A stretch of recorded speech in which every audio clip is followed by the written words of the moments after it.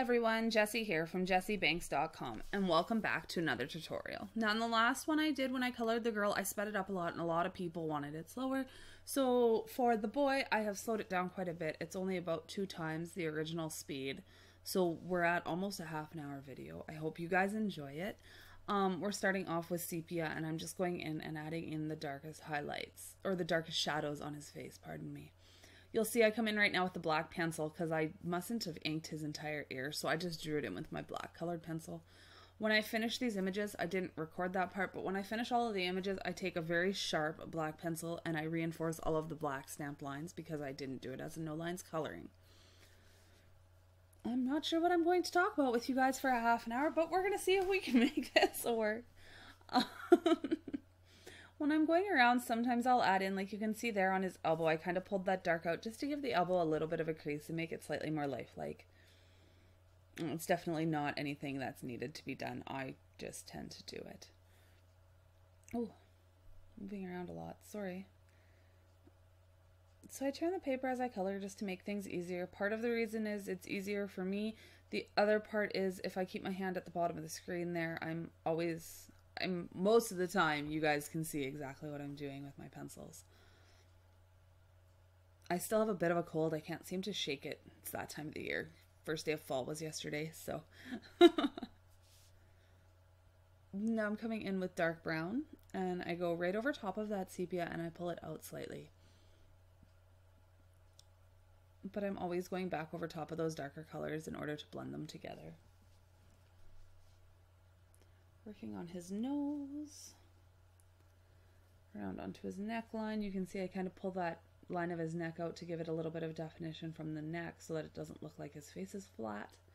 And I start to outline the eyes. I will go in and add whites to his teeth and to the whites of his eyes as well.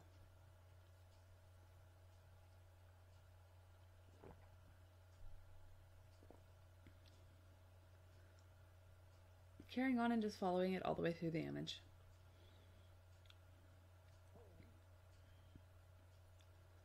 The bonus in working with colored pencils is that they don't dry on you. This is light umber. They don't dry out on you like your Copics. You want to keep working wet on wet, so you want your ink to be wet as you're blending it into the other colors. With your colored pencils, you can go so far and you can walk away. Like there's points where I'll record part of this at like 6 in the morning before I go to work, and then when I come home at 5 and I get my son to bed, I'll finish recording it at 8 o'clock at night.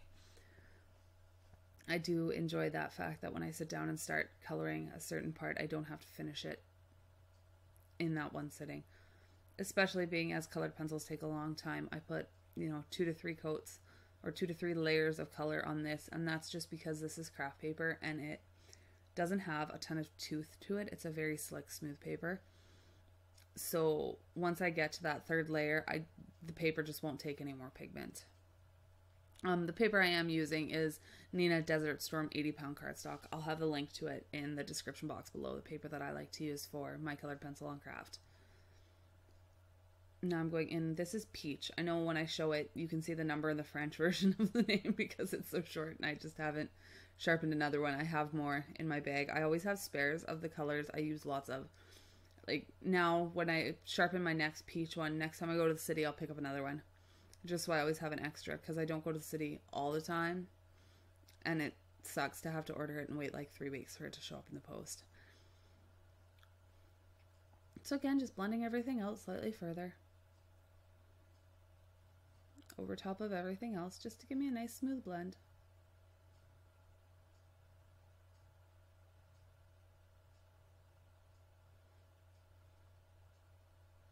I've done this entire image, this is light peach. I've done this entire image with Prismacolor pencils. Lots of people have them in their stash. They are a very great pencil. They're not my favorite. They tend to have, the leads tend to be crooked inside of the wood casing. They break when I sharpen them. Sometimes I have to fight with them and I sharpen half a pencil away, but they're cheap. In terms of an artist grade colored pencil, you can get them for like $1 something here in Canada a piece. I also use Faber-Castell polychromos, which are considerably more expensive. They're an oil-based pencil, so they're a little harder lead. I love them. Oh, now I'm going through with eggshell, and I'm just carrying it out into the rest of the image. I didn't use white in the face on him like I did on her, just to give him a slightly different skin tone. But yes, my polychromos, I'll do a video with those coming up shortly here. They're an oil-based pencil, so they have a harder lead, and they're not as waxy and soft as the Prismacolors are. I also have a set of Caran d'Ache Luminance pencils. I love them. They are like the holy grail, but they're like $5 a colored pencil, and I love them. And I will do a video with them coming up. I'm still getting used to them. They're a newer purchase for me. So I have a couple new mediums coming that I'm going to get to show you guys pretty soon that have been super fun, and I'm finally to the point where I feel like I can share them with everybody and have a slightly intelligent opinion on them. So I'm just starting right over at the beginning again, and we're doing the sepia again. And this time I'm pushing a little bit harder, and I'm reinforcing those lines now that I have all my shadows and everything situated where it's going to be. I don't use real hard pressure, like I'm not pushing as hard as I can on that pencil because I want them to keep a nice sharp tip. Just because the images are so small to give me the detail I want to achieve.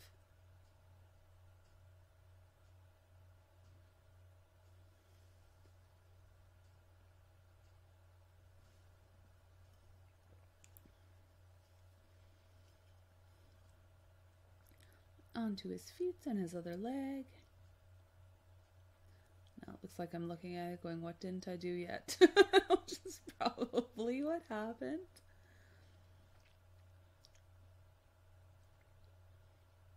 Outlining his sandals.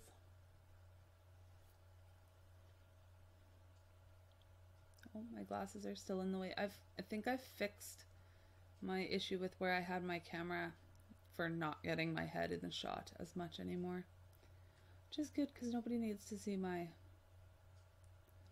hairline, because it's usually in a ponytail when I record in my bright pink glasses.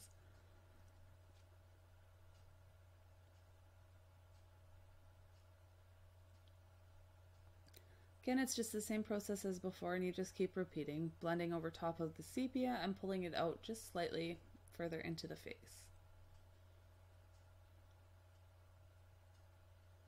Around those eyes, giving them more dimension. And the nose.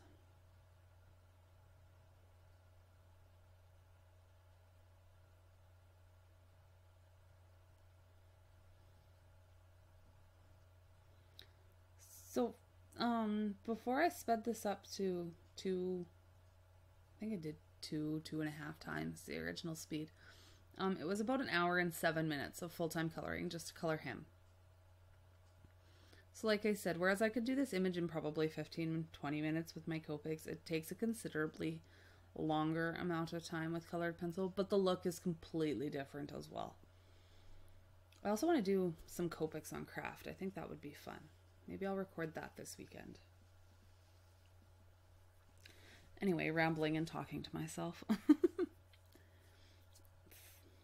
While I sit here and record this, my cat is sitting on the couch staring at me like I'm having a conversation with him. Little does he know, I'm not even speaking to him. Random fact.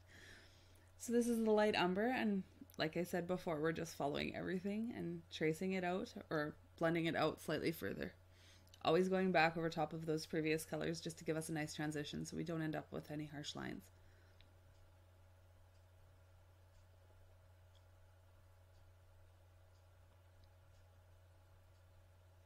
There's a fly in here and he's driving me crazy. I will get my fly swatter as soon as I'm finished this.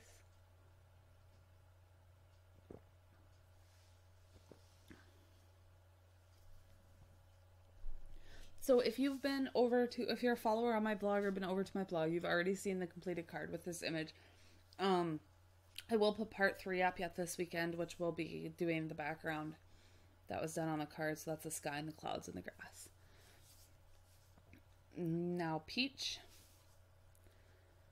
So that's all been recorded, but the card did go live yesterday, I do believe. Today I have a different one, but it's the same craft on colored pencil on craft. So the link to my blog, my Etsy store, These stamps, the craft paper, and all of that will definitely be down below.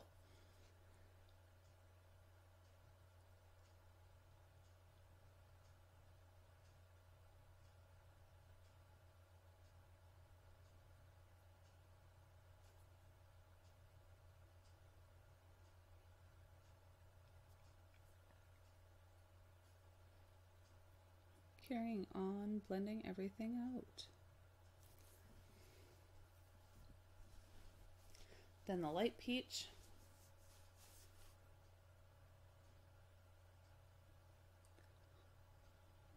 I always find when I get to this stage and I get to the point where the skin's done, I kind of look at the image just against all the other craft paper because there's no color anywhere else. And I'm like, ooh, I don't know about that. And it always comes together in the end. So when you do a piece of a stamp or a piece of an image and you get it colored and you kind of look at it compared to either all the craft or all the stark white or whatever tone of paper you're coloring on, finish it. And the more you finish and the more you complete and the more you practice, the better you'll get. Eggshell is our final color here. It's taken a long time to get to the point where I am. Lots of hours, lots of images that will never be put onto cards. Maybe I'll do that. Maybe I'll do a video for you guys where I show like my reject images and my images that I've binned and just a bunch of different stuff. I'll pull out some old pictures of cards I did way back when I started. Might have to do that. So now we're going into his hair. I'm starting in with the black and I'm just blocking in where all of his hair is going to go. So where I'm going to add the extra strands, always following the artist drawn lines because they give you the direction in which the hair is going to go.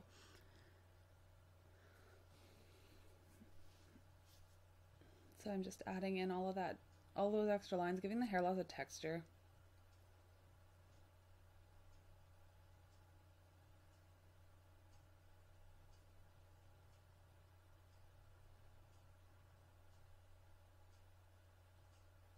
And when I pause, I'm just kind of looking at it going, where else do I need to add these?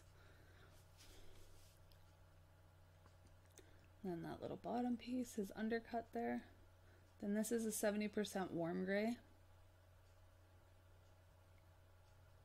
And I'm going right over top of those black lines and I'm blending them out a little bit further. When I finish the first coat on his hair, it looks really bad.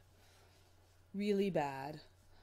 I didn't know if I was going to be able to salvage it, but I find that all the time when I do colored pencil hair until I go in with the second, if I'm only doing 2 coats, or the third, like get to that final layer of color, I'm never happy with the hair until it's done.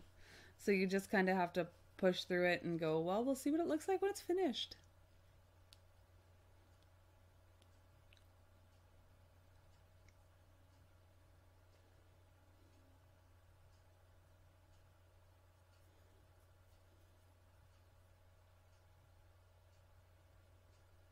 So we just keep carrying on and pulling it out. This is, I didn't hold this one up. This is the warm gray 50%. Sorry about that. I even remember when I filmed it, I wasn't sure if I held it up to the camera or not. I'm like, I must have. Apparently not. So this is 20%. Again, in the warm gray family. I used all warm grays for this one. I use the French grays a lot. I need to replenish my stock of French grays.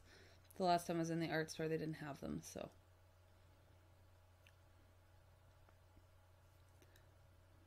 So we go through with that, and then we go back to the black. And I'm just going to go through again now, and I'm putting it in dark this time. I'm not just lightly coating it. I'm going in and I'm putting in those black lines nice and solid so that they're going to be where I want them to be.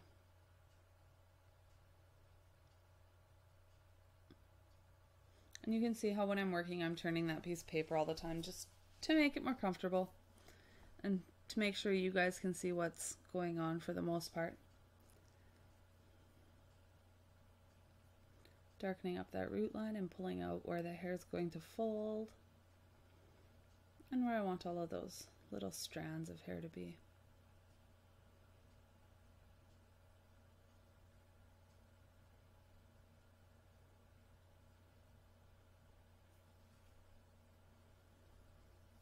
But I love these images from CC Designs. These are the Roberto Rascals 4 Seasons boy and girl.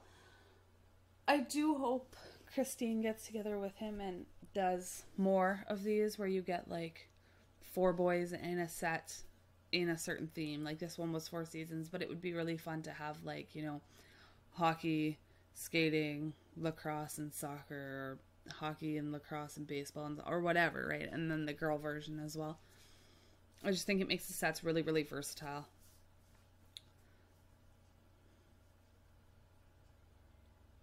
I know it's definitely a must-have, this set. It's one of the few that when you say you can use it all year round, you mean it, because it's got all 4 seasons in it. Oh, I'm so not funny this morning. So now I'm going in with the 10% here. I did the 70 and the 50. I think I missed recording some of that. I'm sorry. But now I'm going in with the 10, and I'm blocking in where the lightest points are going to be. So this is where the hair's texture is really going to start to come out, and you're going to see a lot of highlights in it.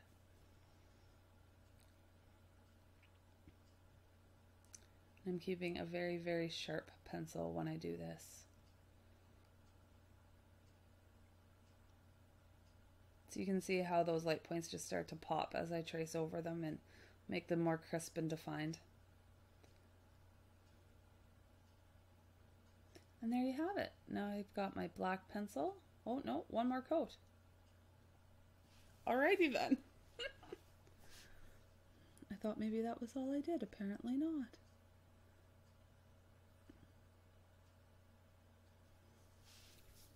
So again, I'm going over those darkest areas. I'm not sure if I'm going to go through with all the colors again or just the black. I might have just thought it lightened up a little too much. And white. Oh yeah, so that was it for the hair. Now I'm just adding the whites to the eyes, and then I'm going to do his teeth as well. It was starting to bother me looking at this image, and he had brown eyes and brown teeth. So there's the whites of the eyes and his white teeth. Now I've got indigo blue, and I'm going to start on his shorts. So again, adding in, you can tell by the artist drawn lines kind of where the pants fold around the, I guess the groin area, and then underneath where the shirt folds over it, inside of the legs, right? Where the pants have their seam or are cuffed up depending on the way you color them. So now this is Copenhagen blue. And just going over top and slowly blending everything out. Working with an extremely light hand on my first coat on everything. This is denim blue.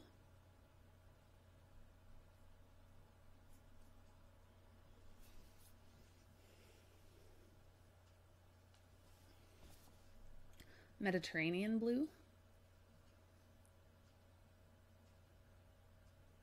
Sometimes I don't hold those pencils up long enough for everybody, so I hope it helps if I say what color I'm going in with next. So this is light cerulean blue.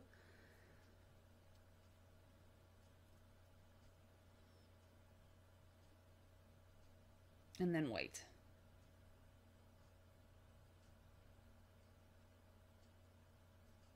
So that kind of blocks in all of my lights and my darks. Now I'm going in with black. I love using black for shadows on my colored pencil pieces. I know lots of people say black is, you shouldn't, blah, blah, blah. Well, I like it and I use it. So, and it's art and it's coloring and it's my rules. And if I like it, I'm going to use it. You don't have to.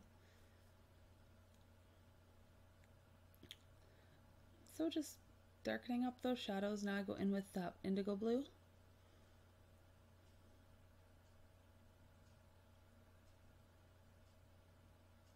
And slowly blending over top of everything and working it out.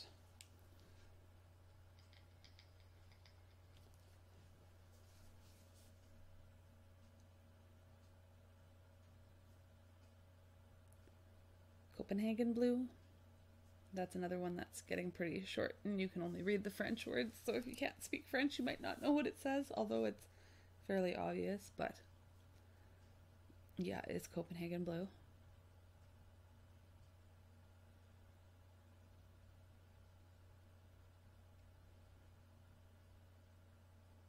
Then it's Mediterranean blue.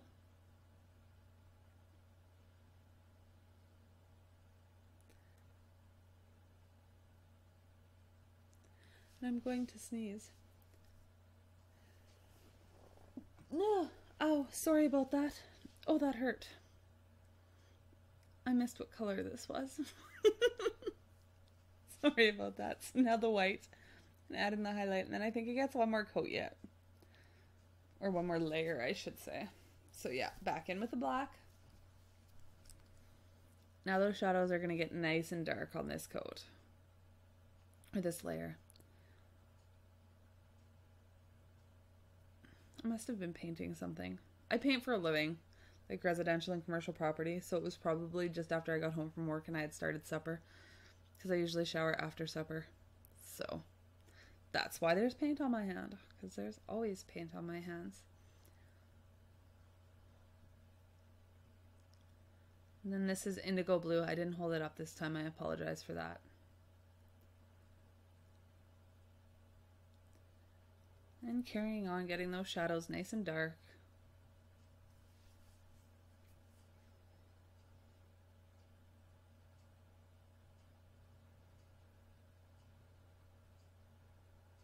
I'm definitely going to do, like I did a card earlier. I don't think I recorded it for video, but there's a card on my blog where I did, I think they were the fall boy and girl.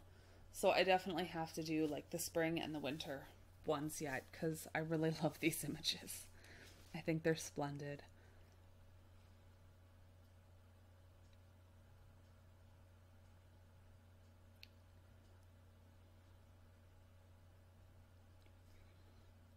Copenhagen blue. So when you take your time and slowly build up those layers and build up those colors and get those shadows nice and dark and those lights nice and light, everything looks so pretty when it's finished. I love it. Just take your time. It's supposed to be relaxing, right? Like you color for fun and you do it because you enjoy it. So you're not in a hurry. Spend an hour, 2 hours on an image. I do it all the time. And then white. Nope, nope. This is light cerulean blue. See, I couldn't get it to focus. It was arguing with me. And then white, and that should be done for the for his shorts. Next up, we're going into his shirt. So I have mineral orange, and I'm going to go in and start mapping out where the darkest points are going to be. So I'm following those artist drawn lines there around the bottom, because it looks like his shirt is kind of rolled underneath, right? Adding one in up top there. There is a slight fold in the shirt. I just extended it slightly. Tops of his shoulders. I'm just deciding and kind of making it up as I go along where I think the darkest places on the shirt's going to be. And then his sandals are the same color as well.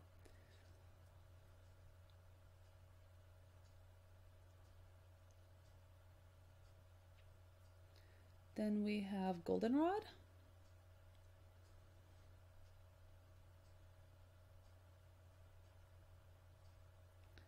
Just working those out. We're almost done this part of the video. I'll do the voiceover for the other one this afternoon and get it up for you guys tomorrow. Hopefully this one will go up today. So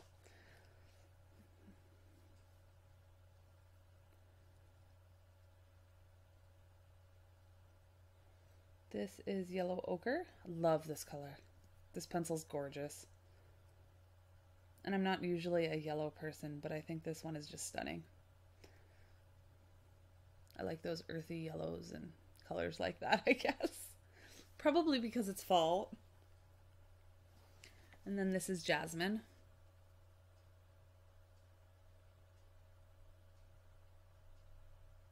And then white. Like I said, I enjoy adding the white and the black just to make the lights really light and the darks really dark. Oh, sorry. I moved you guys on accident. Now I'm going in with black. So I'm going to go put those darkest shadows in again with the black. When I do it with that, like my darkest color first, if I want something to change a bit, it's really easy to do. So I always wait until the second coat to go in with the black and do all of my shadows in the black. Make sure I'm happy with them. If there's anything I want to change, I can change it. So I'll put all of those in.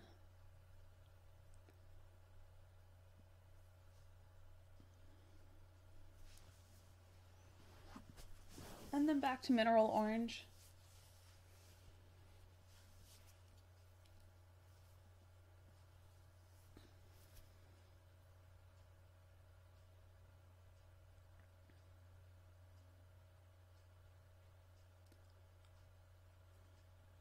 That's what's me. I don't know if you guys can hear that noise in the background. It sounds kind of like a wind. My son left the PlayStation on before he went to school. Goldenrod. And the only reason he was using the PlayStation before school is because he uses it for Netflix. We don't have cable in my house. Back in with the black on his sandals because I forgot to put it there. I was very confused why I grabbed the black for a second until I saw his shoes. So it'll be mineral orange for his shoes.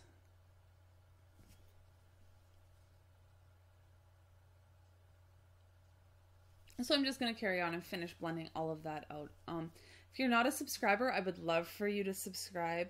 I will be doing a giveaway for my 30th birthday in November. Like it if you enjoyed the coloring. Leave me a comment down below if you guys like the slower speed, if you prefer the faster speed. I'm definitely going to try and do a balance of both because people seem to kind of go both ways on that. So I think that's going to be the plan. Hopefully, we'll see what happens. But it's only the colored pencil ones that end up so long because they take me so much longer to color. So, but I would definitely love to hear from you. Again, blog, Etsy, link to these stamps, the craft paper I use, all of that will be down below. And I hope you have a great day. Bye for now.